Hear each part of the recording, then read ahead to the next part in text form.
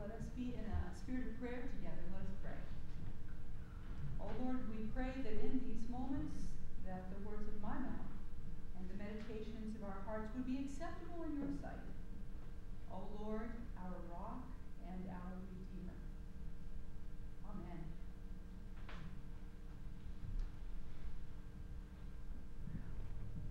So here we are. Here we are. We have finished up a series of the fruits of the Spirit. And now we are focusing today on a scripture about eternal life. A scripture about eternal life. There's something that I'd like to start with and share with you, and it's from Matt Redman, and it's just lyrics of a song. And it's called You Never Let Go.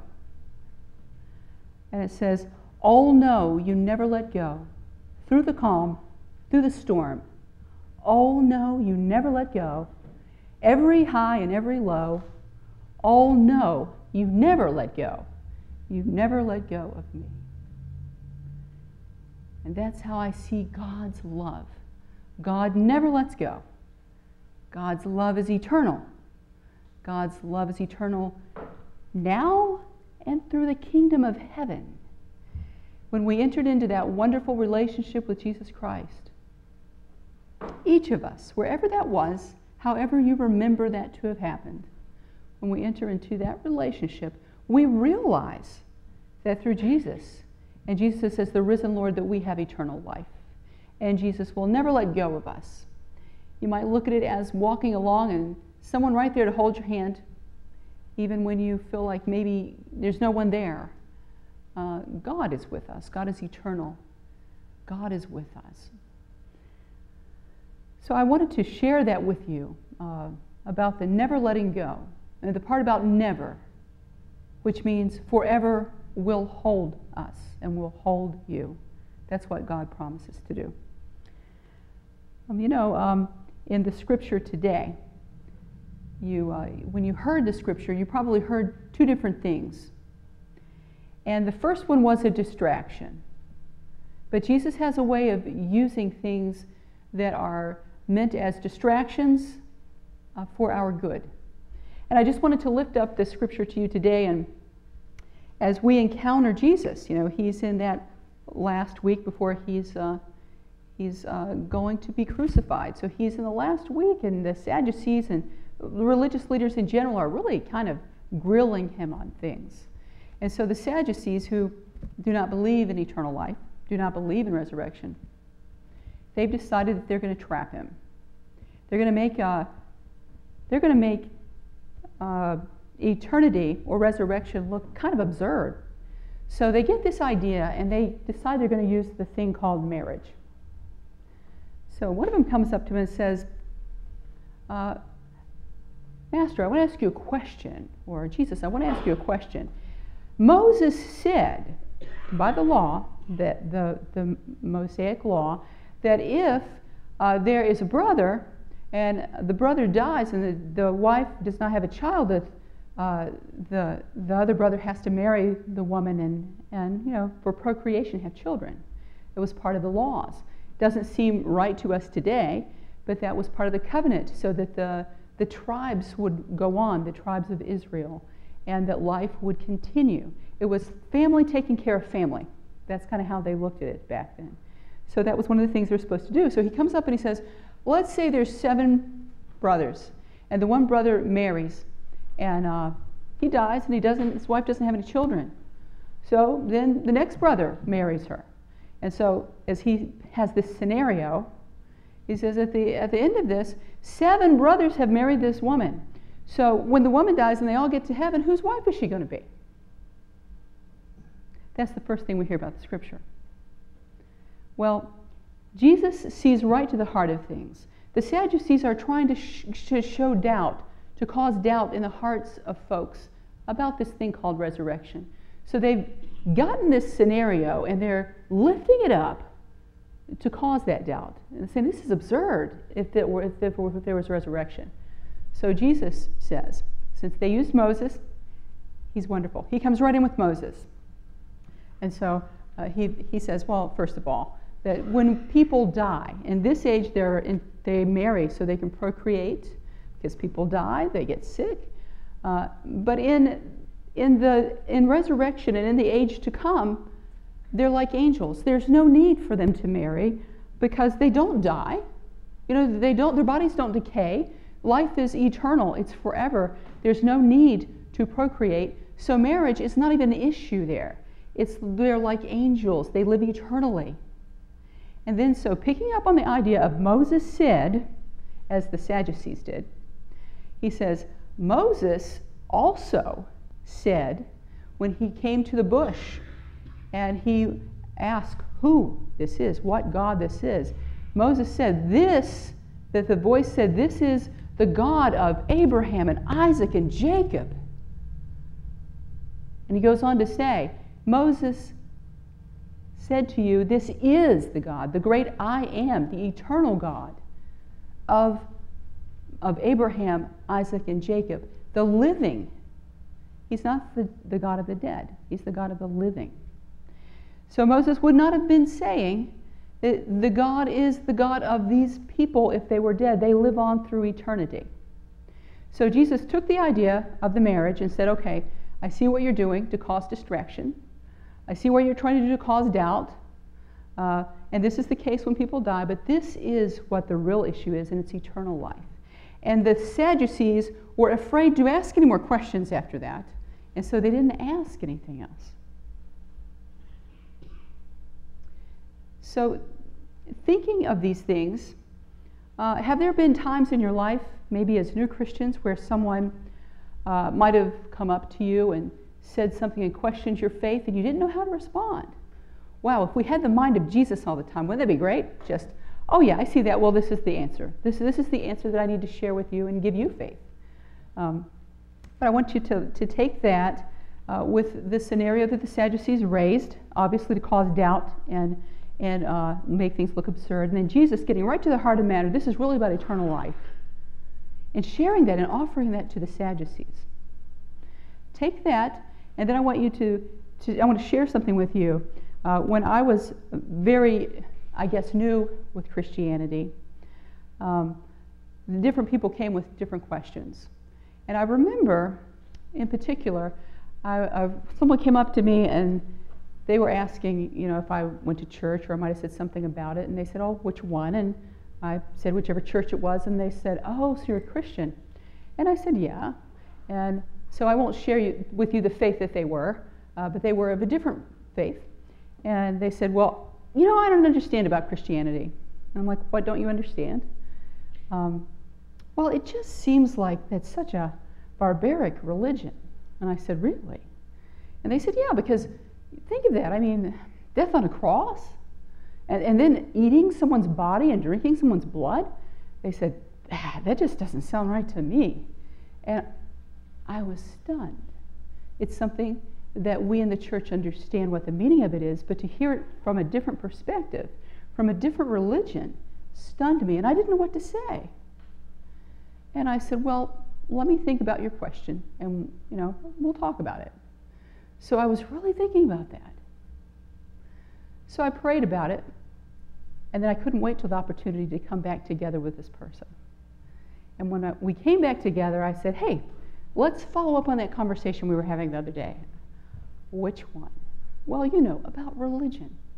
I want to explain to you about how I understand Christianity. Okay.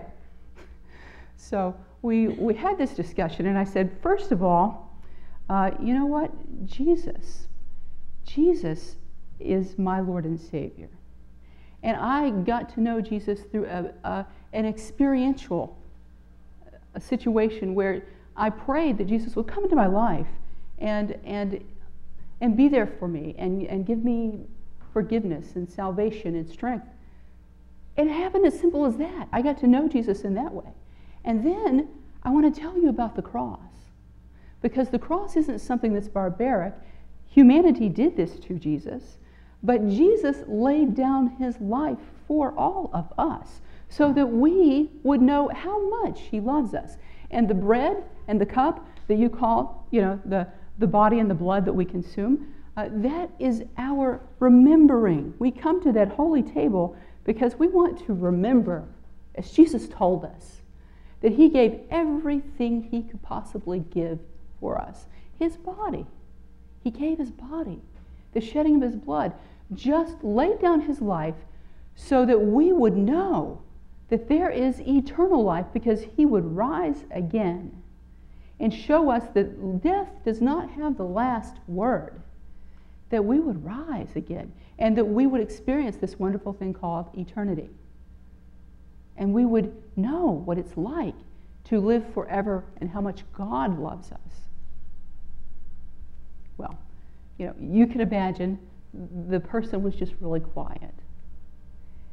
I said, well, I'll think about that. So I don't know if it made an impact, but I hope that it did.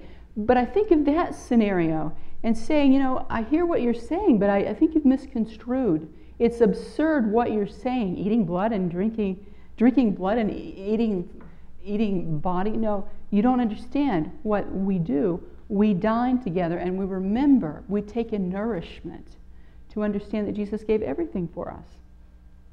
But sharing that with someone is offering them this thing called eternal life.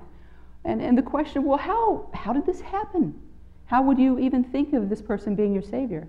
Sharing that experience of what was happening in your life and why you came to know Jesus as your Lord and Savior. So people question our faith different times. And the more we hear and the more we experience different religions, we understand their faith.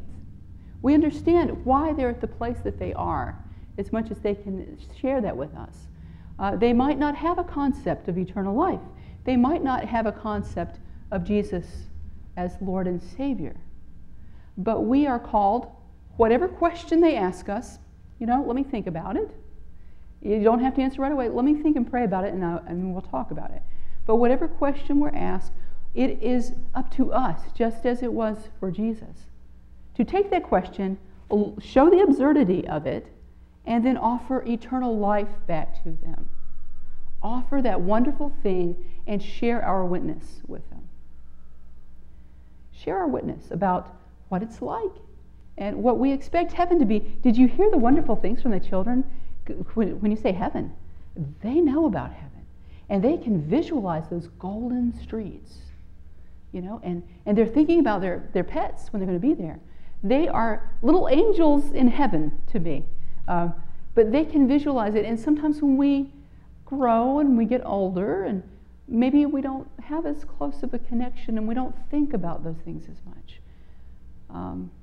But then, there's something that happens to us in this world that brings this eternal thing home with an impact. And that's death. Now, we lift up this beautiful thing today about how Jesus shared this wonderful resurrection and eternal life. But death, the sting of death, has quite an impact. And usually, when people ask us questions about eternal life, it's because they've experienced a tremendous loss. And they want comfort. They need comfort. And they're in pain. And I just want to share with you just briefly, this isn't a sermon on death, but I just want to share with you the words that are really beautiful from the funeral liturgy. And it says, Jesus said, I am the resurrection and I am life. Those who believe in me, though they die, yet shall they live. Those who believe in me, yet, though they die, yet shall they live. Whoever lives and believes in me shall never die. I am the Alpha and the Omega, the beginning and the end, the first and the last. You know how comforting that is to folks who really don't know about Jesus as Lord and Savior, or they don't have the concept of eternity? Those words, they lie heavily on the heart, and they absorb them, and they feel comfort. And all the pain that they go through, they understand that there's this wonderful place that their loved one has gone. And they want to be there with that loved one. God has a way of opening doors for us, but we are called to share with one another. Not at the end of someone's life or to death, but we're called to share right now, in the moment, because when we, as children of God, share, we are living in the moment. We are living in that eternity. That eternity just as real today as when you pass over and you're in the next life, that eternity. No beginning, no end. Just like Jesus, our spirits, our souls with God. So, I'd like to say again, as Jesus told us, there is life after death, and he even goes to the point of saying that there is no separation. There's no separation. That he goes to prepare a place for us, and he will come back and take us to himself. So there is no separation. And Jesus did go and prepare that place for us, and it is open to all of us. It's a transition from one life to the next. Eternal life. Well, you think, we talked about all the wonderful gifts of the Spirit and the fruit of the Spirit. We talked about all the wonderful fruits of the Spirit. But that is living all the abundant joy of the fruit of the Spirit and experiencing that life now, not in heaven when we die. Of course, we will then, but it's experiencing all of these precious gifts of eternal life, of that forever love right now, through the joy and the peace and the patience and the kindness and all of those wonderful things of the Spirit. Experiencing them now and then anticipating what that wonderful time will be in the next life. So don't lose sight of this thing called eternity and think it happens when you die. Because we are in relationship with the risen Christ, the eternal Christ, and we are assured that we will continue to live throughout eternity in this relationship with Christ. Romans 8:28 tells us that. It says, there's nothing that can separate us from the love of God through Jesus Christ. So, pray on these things and remember from the beginning of the sermon, and that's God will never let go of you. God will never let go. Oh no, you never let go. Through the calm and through the storm. Oh no, you never let go. Through the highs and through the lows. Oh no, you never let go. You never let go of me. Amen? Amen. Let's pray. Lord, we are here in your presence, and we thank you for your Holy Spirit. We thank you for assuring us of your love that will never ever leave us, will always be with us. We pray, Lord, that you will help us to hold on to you in all of these moments, all of the time that we have together, as you strengthen us and nurture us and provide us with the beautiful fruit of the Spirit that grows and has root and flourishes in your kingdom, growing your kingdom, showing all the eternity love right now, that eternal love and light now and forever. We ask you to bless these words to our heart. We ask this in your holy name, Jesus Christ, our Lord and our Savior. Amen.